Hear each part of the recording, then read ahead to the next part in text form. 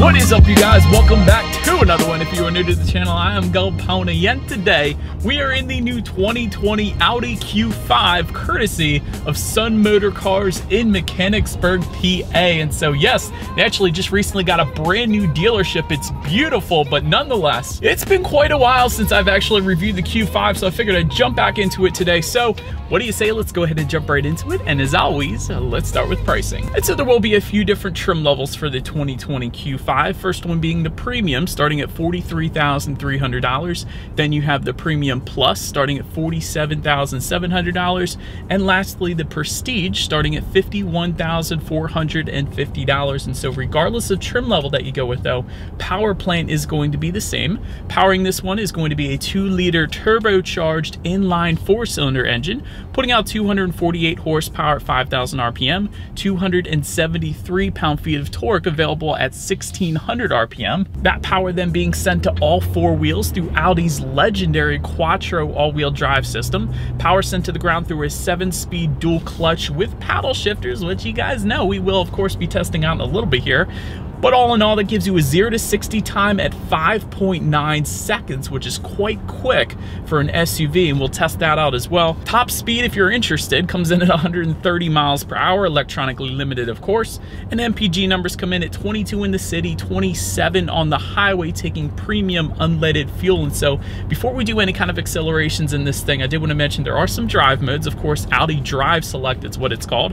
That button is located kind of just below the climate control settings there, but that is going to give you options like off-road, comfort, auto, dynamic, and individual. And to sum that up, dynamic is the fun one, comfort is the better ride quality, and individual, you can really set it to your own liking. But essentially what those drive modes will do is adjust things like the throttle response, shift points, and steering sensitivity. And so if I were to put it down into that dynamic driving mode, it does immediately downshift. It will hold the RPMs at a much higher level, giving you more power on demand. And it will also tighten up the steering sensitivity, I would say ever so slightly. Not a whole lot of difference there as far as steering sensitivity goes, but we'll say wouldn't have minded a little heavier weight as far as dynamic driving mode goes at least, but it is pretty much as expected for an SUV as far as that goes. But having said all that, I think you guys know what we have to do next. And I did want to mention, if you wanted to put it in full manual shift mode, simply slide the shifter all the way to the back and to the right. That is going to give you full control over the shifting. And now having done that, let's do a quick little turning radius check here. Wow, that's excellent. I do a lot of turns right here, you guys. This is among the best. This turning radius is brilliant. Good job, Audi. Anyways, I did just have it up around the 4,000 RPM range. It did not shift for me, so that's kind of the first test. It is truly a manual shift mode, which is brilliant. A lot of times vehicles will send it back into that drive mode if you don't touch it, but I do like the full control that I'm getting right now. But nonetheless, let's do a quick little paddle shift test here, and let's see how quickly they're gonna react for us here. And here we go. Yes. Oh yeah. Lightning quick, instantaneous. That is one thing I feel like every time I drive an Audi, their paddle shifters are among the best. I swear, it's instantaneous reaction times. If only maybe they were magnesium paddle shifters, that would make it even cooler, but they are plastic. But still, the reaction times on these paddle shifters are absolutely ridiculous, instantaneous. If you wanted to put it in that manual shift mode, you will not be disappointed for sure. But so now, having done that, you guys, I think you know what we have to do next. Let's now do a quick little acceleration test here, and let's see how quickly the Q5 can actually get us here up to speed. Here we go. Oh my goodness. Wow, okay. For an SUV, this thing is ridiculously quick, quite honestly. 0 to 60 in 5.9. You're not gonna need anything faster than that in an SUV, to be quite honest. Merging onto the highway is going to be a breeze with that kind of acceleration, so plenty of power for the Q5. Certainly not disappointed there either. But as always, to go along with that acceleration, braking is equally important. And so up front, you will find 13.3-inch ventilated front discs. In the back, 13-inch ventilated rear discs. As far as the braking feel goes, it's been perfectly fine for me in my short test drive today, so definitely no issues there. Touching on suspension and handling a little bit, you will find a 5-link front and rear suspension. As far as steering feel goes, I kind of already touched on that. It is a little more on the loosey-goosey side, but it is pretty much as expected for an SUV. Although I will say in that dynamic mode, Audi, if you're watching this, wouldn't have minded a little bit heavier of a steering feel to that mode at least. Maybe not the others, but at least the dynamic mode. As far as ride quality goes, that has been brilliant. Really no issues there whatsoever. Definitely soaking up PA's road imperfections quite nicely. Cabin noise also very nice. Then touching on visibility, I can see honestly perfectly fine out the back. Those second row headrests are kind of pushed to the side a good bit, so really you're not going to have any issues there. Sometimes they can cause problems, but definitely not in the Q5. And to go along with that, touching on visibility, head-up display is going to come standard with the Prestige trim level. So if you wanted that head-up display, that's how you're going to go about getting that one. And rain-sensing windshield wipers are also going to come standard on every single trim level. So rain-sensing windshield wipers are definitely one of those things that should be standard on all cars these days. They're kind of like automatic headlights. It's just one less thing you have to worry about. So essentially, the second the Q5 detects any kind of mist or rainfall, the windshield wipers will turn on automatically for you, so you never have to worry about it, so you can better focus on driving the Q5. But that about rounds out the performance segment of this review. Let's now go ahead and take a look at the exterior of this beautiful Audi Q5. All right, you guys, here she is, the 2020 Audi Q5. Let's go ahead and start up front on this nice cold winter day here. Audi single frame front grille, of course, will come standard along with that Quattro lettering within that front grille, indicating one of the best all-wheel drive systems out there right now. It's always a plus. Xenon Plus headlights will come standard with the premium trim level. However, if you were to go with the Premium Plus or Prestige, you will find full LED lighting up there. In all trims, though, we're still going to give you LED daytime running lights up there as well. But now, let's go ahead and make our way to the side on this one. Aluminum roof rails will come standard on every single trim level. That, of course, is what you are looking at right now. Aluminum trim window surrounds also coming standard. Rear privacy glass standard once again. There are going to be some revised 18-inch alloy wheels, one of the new upgrades for 2020. That is going to be with the premium trim level, and it's going to be a 5-spoke design up there. However, if you were to go with the Premium Plus or Prestige, you will find 19-inch alloy wheels, and that, of course, is what you're looking at right now. But so now let's take a quick look at those side mirrors there. They are power adjustable heated side mirrors with integrated turn signals, all of that coming standard for all trim levels there across the board. And they are actually auto dimming with memory settings if you were to go with the Premium Plus trim level and up. Then making our way to the back, first thing I always mention is there is that shark fin antenna up top there. Just below that, rear spoiler with an integrated brake light, rear window wiper, of course, just below that. LED taillights, again, coming standard across the board. That's always nice. And just below it all, dual exhaust outlets. However, you would think they would be integrated into that rear bumper, but that is actually, my friends, an illusion, because the real exhaust outlets, you guys can see, are found underneath, tucked away. But nonetheless, I think you guys all know what we have to do next. As always, here is that exhaust clip.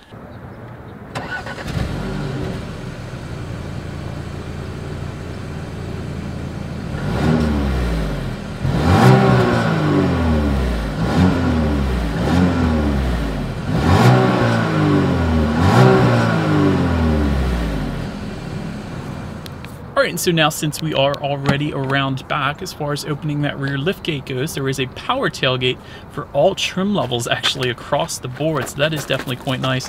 Hands-free tailgate is going to come with the Premium Plus trim level and Prestige, and there, of course, are several ways to go about opening that rear liftgate. There is a button on the key fob, also a button found on the driver's side door, and again, hands-free if you were to go with Premium Plus or Prestige trim levels. But once opened up, cargo capacity is going to come in at 25.1 cubic feet. If that was not enough space for you, however, there is a 40-20-40 split, essentially meaning the rear seats do fold down for quite a bit of extra space, bumping the cubic feetness, yes, I know it's not a word, up to 53.1 cubic feet. And there's actually a good bit going on back there. There's a spare tire just underneath of the cargo floor there. There's actually LED lighting in the cargo area, and it's a cool design for the LED lighting. It's like a horizontal bar for the LED lighting. That was pretty cool. 12-volt power outlet back there. There is a rear cargo cover, also a plus. All in all, definitely a nice setup to the cargo area. Making your way up to the rear legroom, that comes in at 37.8 inches. So for reference, I'm an even 6 feet tall. Definitely plenty of space for me back there.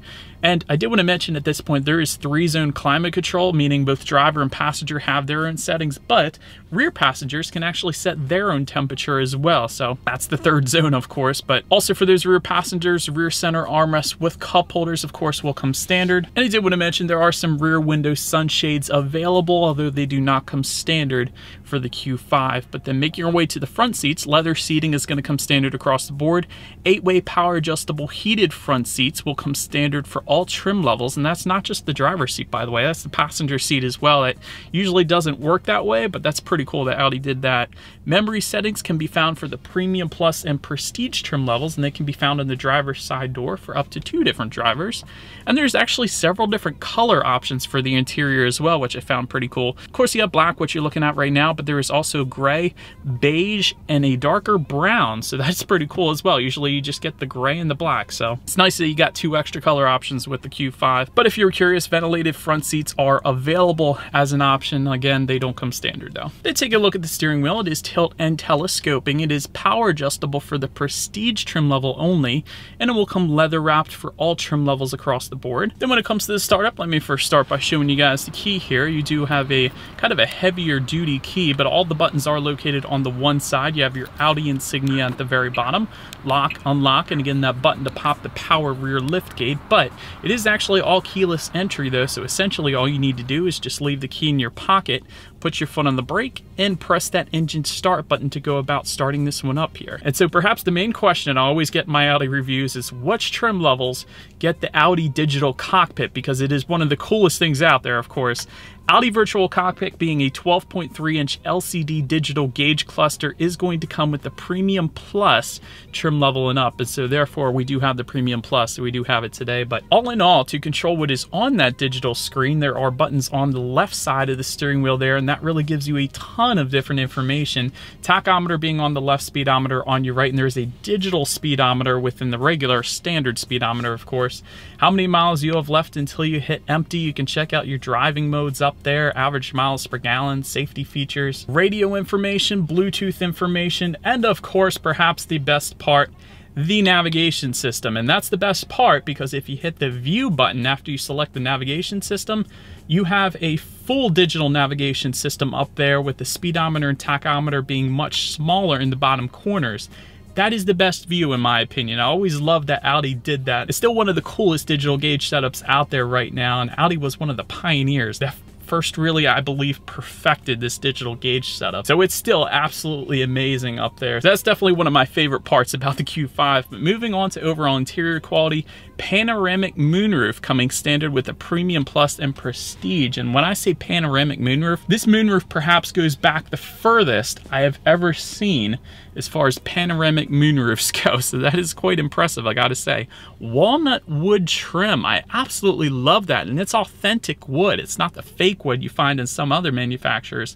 It's authentic, and it's kind of black, so it ties in with the black interior that we have here today, and it's found on the doors, as well as just above the passenger side glove box and the climate control options here. But dang, it looks very high-end, that wood trim at least, and it's walnut wood, so that's definitely a plus. Ambient LED lighting coming standard, again, tri-zone climate control. There's a wireless phone charger that is available, and that's going to be found just behind the shifter there. And there are home link controls for up to 3 different garage doors, so you don't have any of those rattling garage door openers on your sun visor. That's always a plus. That can be found on the ceiling here of the Q5 for up to 3 different garage doors. That's definitely nice. There is a frameless rear view mirror. I also love that. And just in front of the shifter, there's another 12-volt power outlet, USB charging port. There is actually a sunglass holder. I believe that's what its intended purpose is. It fit my sunglasses absolutely perfect. But just to the right of the shifter there, electromechanical parking brake, of course. But perhaps one of the quirky features that I usually don't find on other vehicles out there, I don't think I've ever found actually, or maybe I didn't pay attention, I don't know. That center armrest between the driver and passenger, usually you can either lift it all the way up or you can lift it all the way down, but this kind of has a power mechanism where you can set it to any particular height. So if you wanted to rest your arm at like a 45-degree angle, you can do that because you can set it to any particular height. So I found that pretty cool.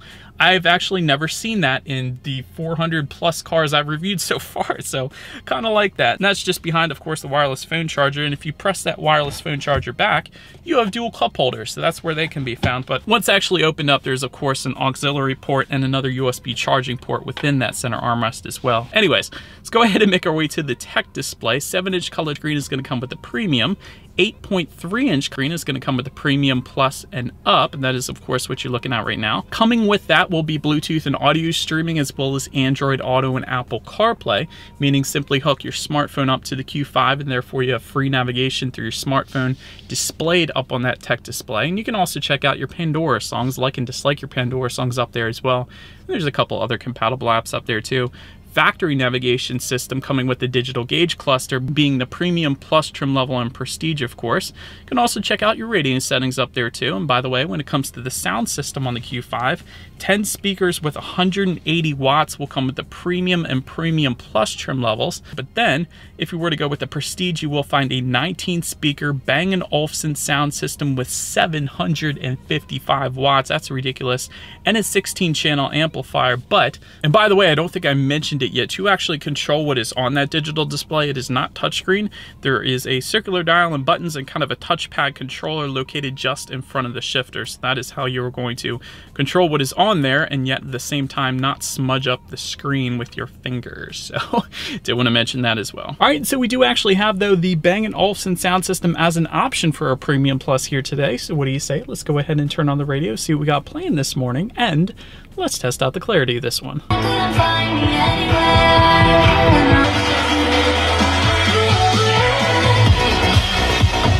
Definitely not bad. There are actually speakers everywhere. You got 4 of them located on the 2 A pillars combined there. So, but last thing I wanted to mention to you guys on that tech display is when you do put the Q5 in reverse, you of course will find a rear view camera letting you know who or what is behind you, which is always going to lead us into safety. And so to start, there are front, side, and side curtain airbags. Then in the back, you're going to have latch, aka lower anchors and tethers for children for the rear car seats. Did want to mention the Premium Plus trim level that we have today is going to add front and rear parking sensors, as well as a blind spot monitor with rear cross traffic alert. And that's going to be the little light indicators found within the side mirrors, letting you know what is in your blind spots. So you don't go turning into anybody. That's always nice. Prestige trim level is going to add on top of that adaptive cruise control, a 360-degree camera, Audi Park steering assist, traffic sign recognition, and lane keep assist as well. And so, but that is about it for this one, you guys. Thank you so much for watching. Feel free to follow me on social media at the bottom of the screen there if you like. Be sure to hit the subscribe and the bell notification button if you're into new car reviews. That is what we do here on this channel. After all, do appreciate you guys watching more than you know, and I will see you guys all in the next video. Stay gold.